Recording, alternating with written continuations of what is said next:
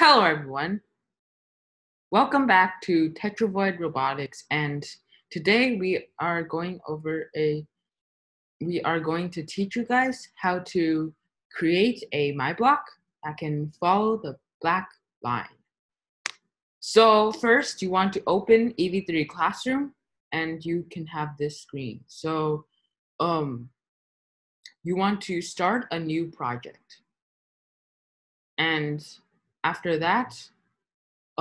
First of all, you want to create a project name. And you don't have to do this step, but it's optional. So you can name it whatever you want, but as long as you know that it is a project where there's line follow. So for me, I would type in line follow. And then we save it. Now, you have these symbols where blue is motors, pink is movement, purple is display, light purple is sound, yellow is events, orange is control, blue is sensors, green is generators, orange is variables, and red is MyBlocks. So we are making a MyBlock today, and we are going to click MyBlocks for the first step. So what you want on the first step is to make a block. And this is where it gets a little bit more hard. It's not super hard, but it's pretty simple. So first, you want to name it line follow so that this MyBlock represents following the line. So once you have that down, you want to add the rotations. So, for example, let's see. Yeah, okay. So you want to add the rotations, we add an input. So this is number or text. So we want to put rotation number.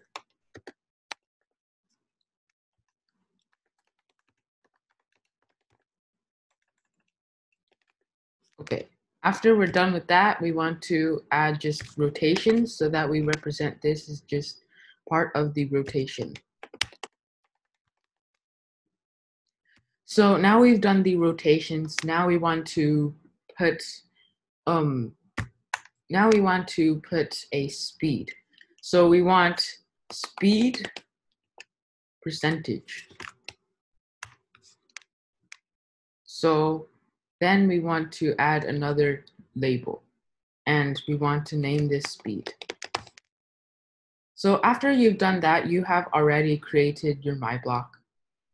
You don't have to name these whatever, but I prefer you name them so that you know that these are the rotations. So after that, you can save. And if you accidentally saved your block, you can edit it. So for example, now you can edit it. So after you've done that, you can now see that you have a block, you have a MyBlock right here. So this is defining the MyBlock. So whenever you see when program starts, you want to put this here. But for right now, it doesn't do anything because you want to put blocks down here and there's no blocks. So what we want to do first is to reset degrees counted. So if you want to click movement or scroll up, you'll get to the motors section, and there will be the block reset degrees counted. You can pause the video if you want to follow step by step, and if I'm too fast, you can pause the video. Okay, so next off, because if you connected your robot, as you see here, first turn on your ev3 brick, then enable Bluetooth, and then you connect. If you connected to your brick, then there will be variables up here, and it shows which port. So there's port A, there's port B, and there's port C, and there's port E. I'm in D. So there's A, B, C, D. So There's also color. There's also sensor ports, but for this one, we're first gonna do motor ports. So if your motors say B or another letter, you want to set it as you want to set the letter here. So after you've done that, for your first motor, because our robot is connected to B, we want to add another one for our second motor, and ours is connected to C. So after you've done this, now you actually want to start the programming on following the line. So you want this program to repeat. So we go here, there's the repeat 10 times. We're not going to use that. We're going to use the repeat until. So first of all, there is this hexagon right here. And what you want to do is you want to go to operations and you see hexagons. So we want it to be greater than a number or some variable. So for right now, you can just backspace the 100. This is just an example probably. So after you're here, because now there's ovals in the slots. So you want to add like, well, for right now, you want to go to motors. And because there's only 2, we want to use degrees counted. Motor, whatever port you have, degrees counted. So you want to put it in the first slot. And you want to change A to whatever motor you want to use. So you want to use B, then you do B. So you don't have to use 2 motors here. You can just use 1. For example, you can just use 1 like this, and it'll still work. But for right now, we are gonna use 2.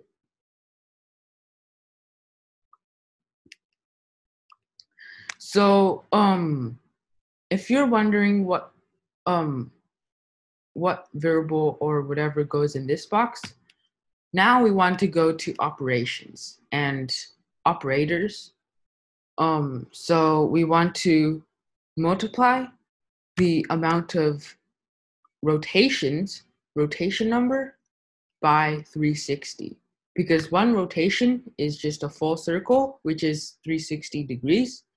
So if you see your actual MyBlock, if you change this, for example, to 6 rotations and the speed to, let's say, 20 or 30, then rotation number and speed percentage, this speed will be this 30%. So right here, this, guys, is the speed. So we're not going to use speed yet because for right now we are doing the rotations. So the rotation is 6. So we would put this here or here. You can either one because we're multiplying. So you put it, we are just going to put it in the front. So then you want to multiply that by 360. So you want to repeat until the degrees counted is greater than the rotation number times 360. So after you've done this part, now is the actual line following program, which is going to be inside this repeat until. So we are first going to go to movement, and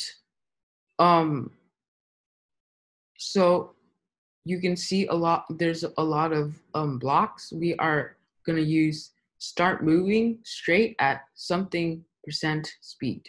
So we are going to use this block, which is on the second to last block. So here, you want to put a operation in the straight place because we want to let the robot move forward while following the line. So you want to go to operators and you want to click on multiplication. and then you want to put it in the straight variable. So you want to multiply whatever's in this is by 1. So you just type in 1 in the first box, and then you want to go to sensors because we want to see the black line. So you want to go to reflected light intensity and put it in the second one. Actually, you don't do this first. You want to first go to the operators again, and you want to get out the subtraction operation and put it in the first one. So now the second one I meant. So now you have 3 slots, but this slot will be in the second slot. So then we create 3 slots. So make sure you have this like correctly in order, because that makes a big difference. Because if you don't do the exact thing, it makes a big difference. So now you want to put the reflected light intensity in the front slot. So now you have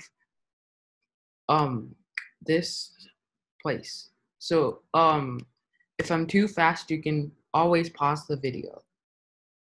Okay, so going on to the next part, we are going to subtract 50 from the reflected light intensity block. So what this does is, well, it'll start like following the line. So for right now, we already technically finished our my block, but as you can see, there's one problem. This speed is 50, while the my block speed is actually 30. So what we want to do is just pop this in here, and you don't have to erase this because once you put this in, then this represents 30 degrees. So this speed will represent 30 degrees. Okay, so now we have finished our my block. There is going to be a video at the end showing you our program.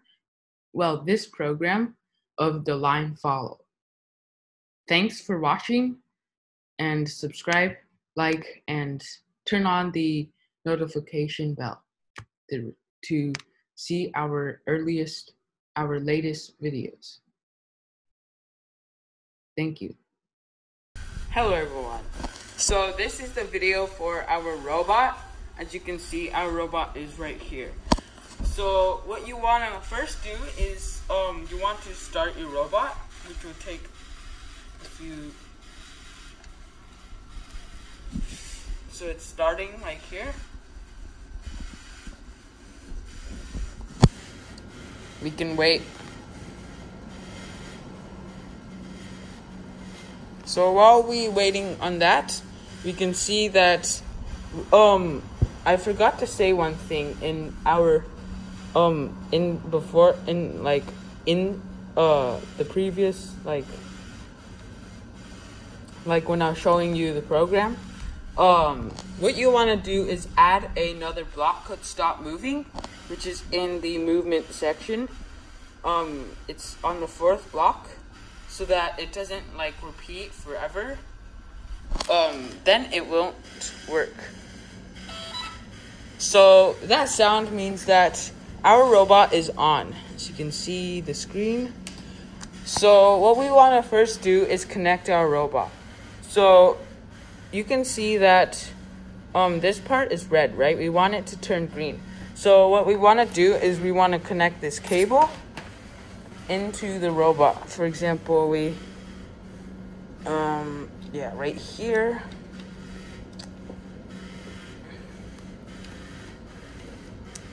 So after that's done, it'll show that brick was successfully connected. And then now you can actually download your program. So when you're downloading, you want to make sure that you have done these rotations and the speed. So you can do whatever speed. I prefer under 100 or under 50. And for rotations, it matters how long your black line is. So for example, if our black line is all the way like that long. I would prefer a 6 rotation limit. So then that would be 6 rotations. So then we can download our program. So if we download, it'll make the sound, right? So once you see here, you then want to set your robot here and unplug the cable. You want to click your program. As you can see, my program is line follow. So I will go to, let's see.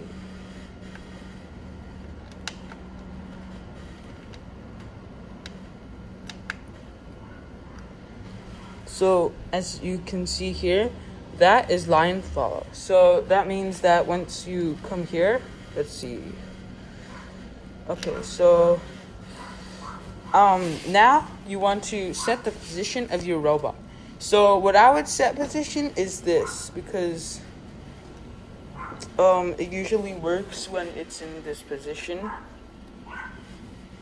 Here. Okay, so once your robot is in a position you want, then you can start your robot. Okay, 3, 2, 1. So as you can see, it's following the line. And then after 6 rotations of that wheel, it will stop. As you can see, it just stopped.